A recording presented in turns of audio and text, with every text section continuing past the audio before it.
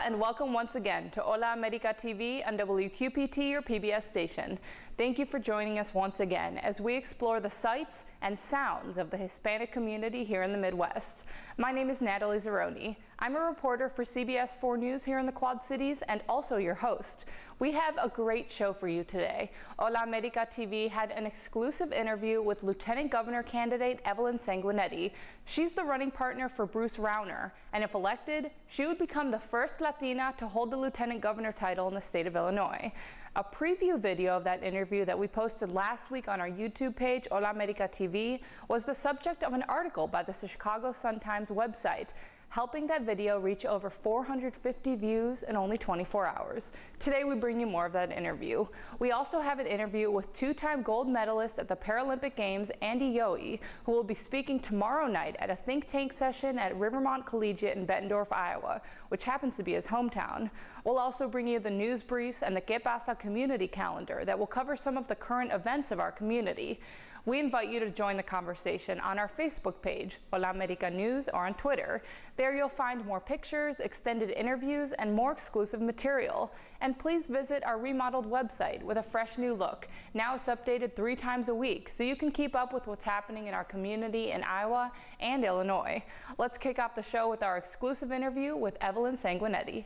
Evelyn Sanguinetti is the Republican candidate for Lieutenant Governor for the state of Illinois. Last week, she was in the Quad Cities for a visit of Hero Street Park and Monument and for an exclusive interview with Hola America. Evelyn is the living embodiment of the American dream. A first-generation American, she was born in Florida to immigrant parents, her father from Ecuador, and her mother entered the country as a Cuban refugee. A little bit about myself. I'm originally born and raised in Miami, Florida. My mom is from Fidel Castro's Cuba and my father is from Ecuador, one of the poorest countries in the world. I found opportunity through education in Florida and I was able to go to college through educational opportunities at a university on a scholarship. I later went to the John Marshall Law School where I still enjoy teaching classes at today. I served under former Illinois Attorney General Jim Ryan, and later I decided to give politics a try. I ran for the Wheaton City Council, a place where my children chose to have and raise our kids today. It wasn't until later that I met Bruce Rauner at a Republican National Hispanic Assembly event, and I loved his message, so I was very willing to sign on when he asked me to. If elected, she would be the first Latina to hold the office of Lieutenant Governor in the history of Illinois. We asked her what that role meant. Well, that's an incredible question, and you'll probably get a trillion answers only because it depends on the governor.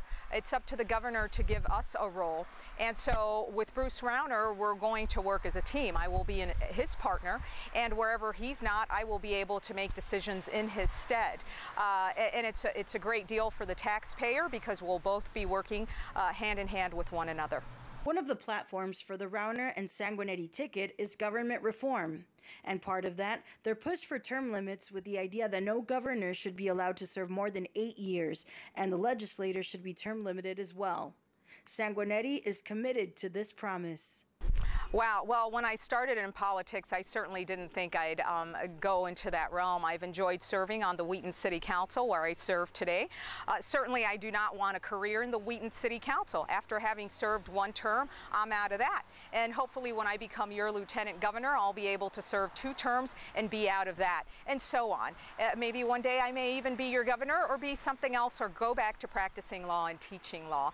But I do believe in term limits firmly, and I will term limit myself from the office of Lieutenant Governor. Well, Illinois should be a friendly state to immigrants, and I tell you this only because my mother's from Fidel Castro's Cuba and my father is from Ecuador. We are a state of immigrants, and so because of that, of course, Illinois should be an immigrant-friendly state and will continue to be under the Rauner and Sanguinetti administration. And after the show, check out more clips from this interview on our YouTube channel, Hola America TV.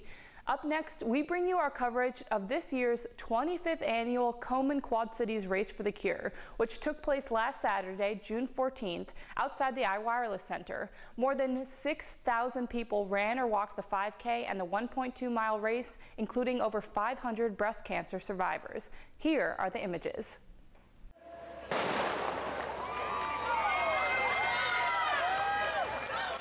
The 25th annual Coleman Quad Cities Race for the Cure took place last Saturday, June 14, 2014, outside the iWireless Center.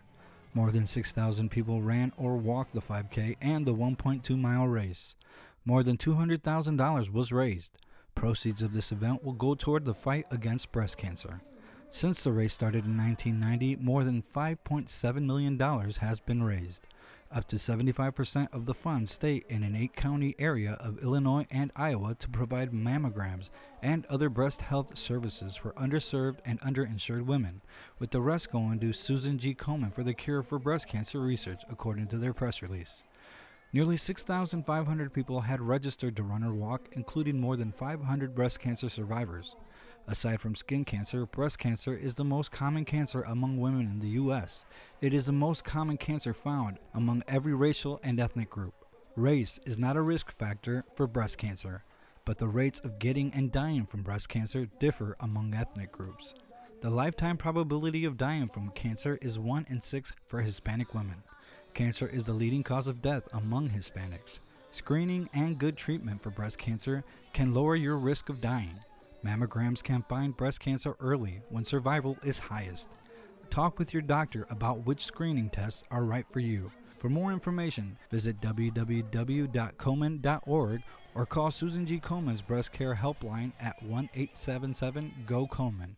That is 1-877-465-6636. For more pictures of this event, we invite you to follow us with our Facebook pages, Hola America News and Hola America Sports, and join the conversation on Twitter at HATV with Natalie. Let us know what you think about our program. And don't forget to visit our newly remodeled website at www.holaamericanews.com and sign up for our weekly newsletter for updates of what's going on every week in the Hispanic community of Iowa and Illinois. There you'll find more pictures, extended interviews, and more exclusive material. And we're now on Instagram, where you'll see exclusive pictures from our guests and some behind-the-scenes pictures. And if you missed any of our previous shows, you can catch them on our YouTube channel, Hola America TV. Now let's check out the news briefs that cover some of the current events in our community from both Iowa and Illinois.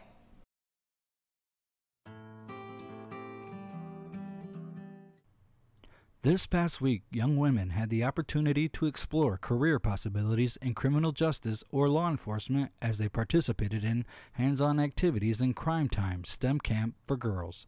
The Science, Technology, Engineering, and Math Camp, otherwise known as STEM, took place at Blackhawk College on June 11th through the 13th. Hi, my name is Jen Holdorf, and I work at Blackhawk College as the coordinator for Crime Time, which is our STEM camp for girls. STEM stands for Science, Technology, Engineering, and Math, which are all non-traditional careers for women, and they're all high-wage, high-growth careers that we want to introduce the girls to. So this year we have 20 girls who attended. We had 22 sign up, and they are learning about crime scene investigation. We had a forensic crime scene tech come and do some fake crime scenes with us. They got to learn about fingerprinting, DNA through electrophoresis and banding. They got to see what a canine police officer does and how the dog sniffs out drugs and learn a little bit about that career. And then they also got to learn a little self-defense, which is important for any woman to know, but is also something that you have to keep in mind when you're alone on a crime scene. So today at the Putnam Museum is our field trip, and they're kind of applying all the knowledge that they learned and getting to see the CSI experience, which is based on the CSI show on CBS. And with Gil Grissom, they presented all their evidence that they collected through the tour of the exhibit. So this is a yearly camp that we've done typically every summer. This summer we had a little bit of a challenge because of the weather and school's getting out later, so we kind of started brainstorming of what could we do different. We don't know what the future holds. It could continue to be a summer camp, or we could do something different. A lot of the girls who are here, they gave us the feedback of maybe we should do it over winter break, or maybe we should do it on a weekend, and maybe an overnighter, which comes up every year. So I don't know what the future will hold next year, but we'll have some sort of event for girls to get them interested in STEM careers. So if they want to get on our mailing list, would be the best way is to email me at holldorfj@bhc.edu or call me at 796-5133. Quad Cities Interfaith organized a prayer vigil for immigration reform on Thursday, June 19th in front of Congressman Dave Loebsack's office in Davenport, Iowa. Clergy leaders and attendees prayed and called attention to the humanitarian crisis unfolding at our U.S. border due to the failure of Congress to enact comprehensive reform. So for several years, Quad Cities Interfaith and other community groups all across the nation have been calling on our congressional leaders to pass and enact humane, comprehensive immigration reform. And what we have classically called an impasse now. Nobody seems to want to act. This is an election year, and we have people in Congress, just a handful, who are holding up reform. So the final straw for us was seeing these really horrific pictures of children who are being detained at the border, unaccompanied minors who are living in really abhorrent conditions. Our government is holding them. It remains to be seen whether they're being taken care of the way they should. It doesn't look good. The failure to act is a direct result of, is resulting in these children suffering, and we're tired of it. And as the faith community, we're speaking out to say, enough is enough, show some leadership and vote on immigration reform. We're part of a coalition that's acting all over the country today, including in Washington, D.C. There's an action on Speaker Boehner's office today. He won't even bring it to a vote. You know, this isn't partisan. This is do your job. There are congresspeople who are elected to do a job, and they're not doing it. And that's what we're asking people to do. It's a handful of people holding it up. Bring it to a vote. Quad Cities Interfaith is a nonprofit, nonpartisan, faith-based coalition of 23 congregations and community groups that come together to build communities and empowers ordinary people to effectively participate in the political, environmental, social, and economic decisions affecting their lives. And on the other side of the river, we say goodbye to the students of the Scholarships for Education and Economic Development SEED program at Scott Community College as they prepare to go back to their countries in Mexico and South America. The SEED program is a cooperative effort between the United States government and Georgetown University, and Scott Community College is proud to be a partner in that, to bring the most economically challenged but the greatest potential students from Central America and the Caribbean to the U.S. for 2 years to learn a study field and skills and abilities that will allow them to return home and get gainful employment and make a difference. Surprisingly, the comment that students always make about something that really impressed them that they will never forget is how the people here in Iowa and the Quad Cities volunteer. And our students have volunteered alongside many people here in the Quad Cities for all kinds of special events. We've done the BICS, we've done the Festival of Trees, we've served food at the Salvation Army, we've helped with Hispanic events in the community, and all kinds of events on the college campus as well. Currently, we have 7 countries that participate in the program. We have in the Caribbean, we have Haiti and the Dominican Republic, and then we have Mexico, El Salvador, Honduras, Guatemala, and Nicaragua. Actually, the current contract that USAID has with Georgetown University is going to expire in December of 2015, and that has been for the last 5 years, 2-year program of disadvantaged but really remarkable young people. And so our program, because we were on a 2-year cohort from 2012 to 2014, this is our last group of 2-year students, and then it remains to be seen what will happen with the future of this program. We believe at Eastern Iowa that it's just been a wonderful, wonderful opportunity for our students that maybe have never left Iowa to sit side by side with these young people in classes and study with them and talk about the instructor and volunteer with them and just enjoy leadership and other opportunities throughout the campus. So the future remains to be seen as to what will happen. Hopefully USAID will redesign something perhaps shorter than 2 years in length, but something that will still target this population, 18 to 24-year-olds, with severe limited economic resources, but with tremendous potential to make a difference and be a positive agent of change. Latin Persuasion is a family-friendly car club that was established in 1994 by Mike Sanchez and Flavio Rosas. This car club is well known in the community and has been featured in Lowrider Magazine, Chicago Tribune, and HBO. Last Saturday, June 21st, Latin Persuasion Car Club celebrated their 20-year anniversary at Feziervary Park in Davenport, Iowa, with a car show, bouncy house, and piñatas for kids, DJ, and award ceremony.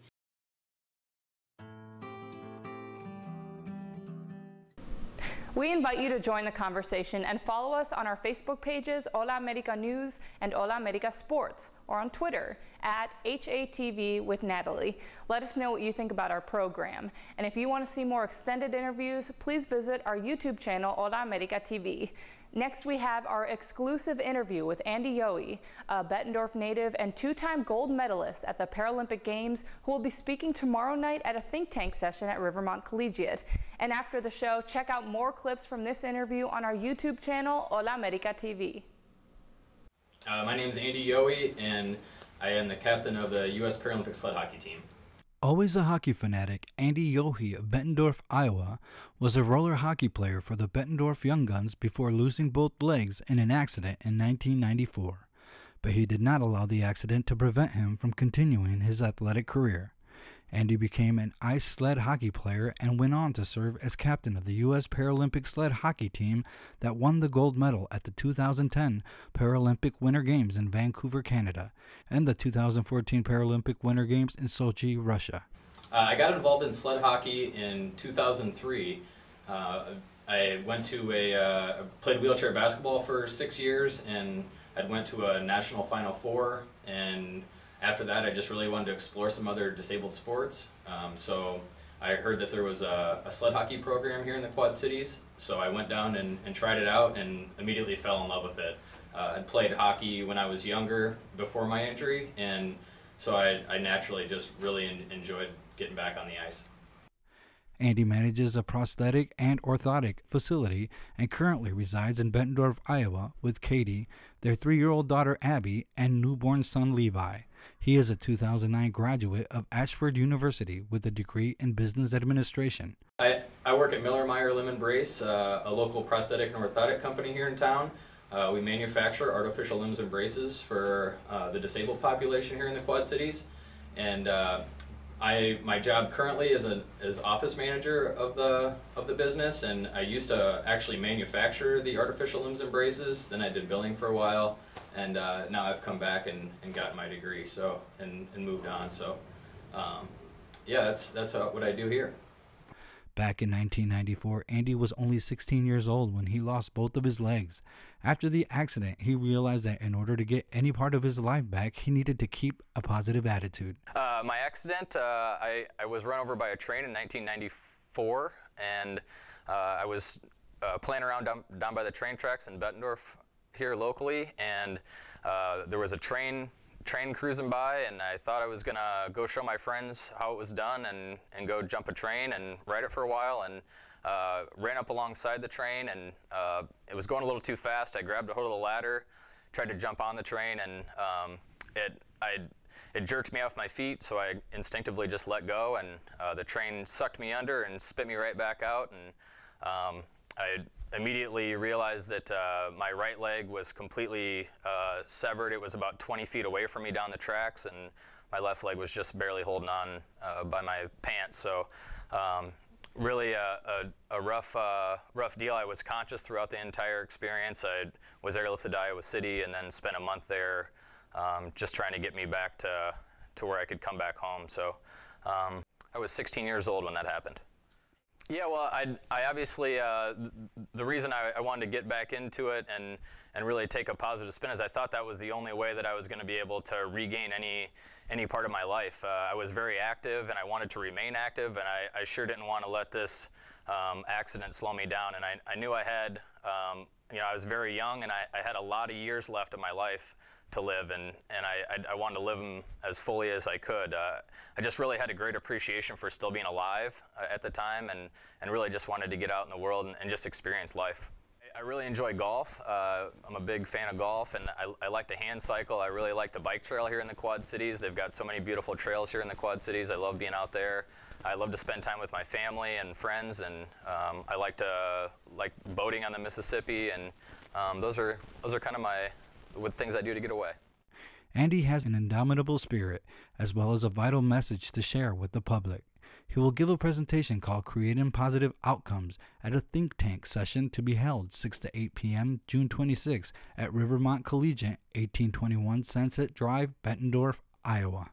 Todd from Results Marketing had contacted me and said that they're doing presentations here locally in the Quad Cities that kind of resemble the TED Talks, and he asked me to do a presentation, and I've been doing this presentation for a while now about creating positive outcomes in your life, and really the presentation is just kind of my own experiences as to how I feel like I've kind of created positive outcomes after being in such a bad accident.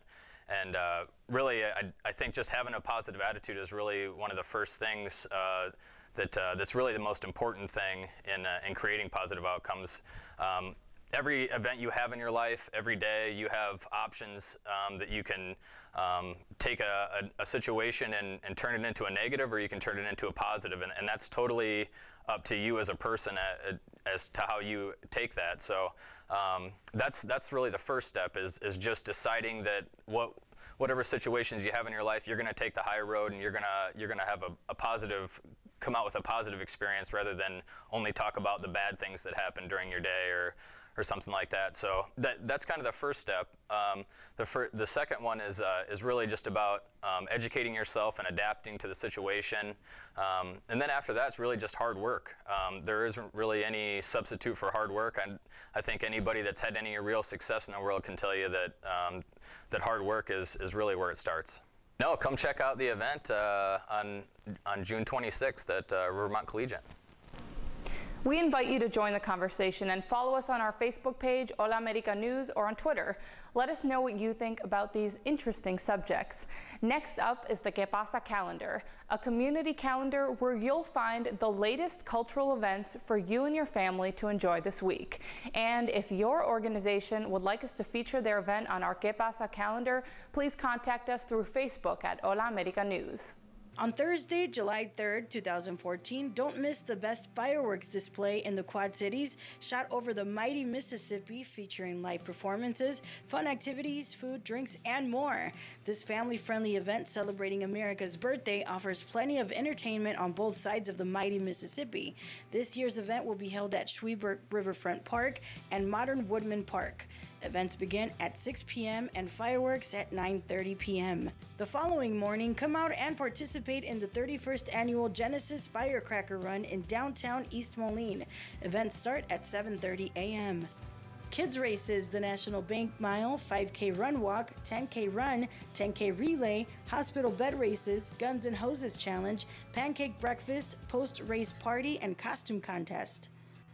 After the races, the annual AMVETS 4th of July Parade in East Moline will begin at 1 p.m. at 3rd Street and 15th Avenue, proceed down 15th Avenue, and end at 13th Street. This year's theme is Celebrate Freedom. Come on out and enjoy the festivities.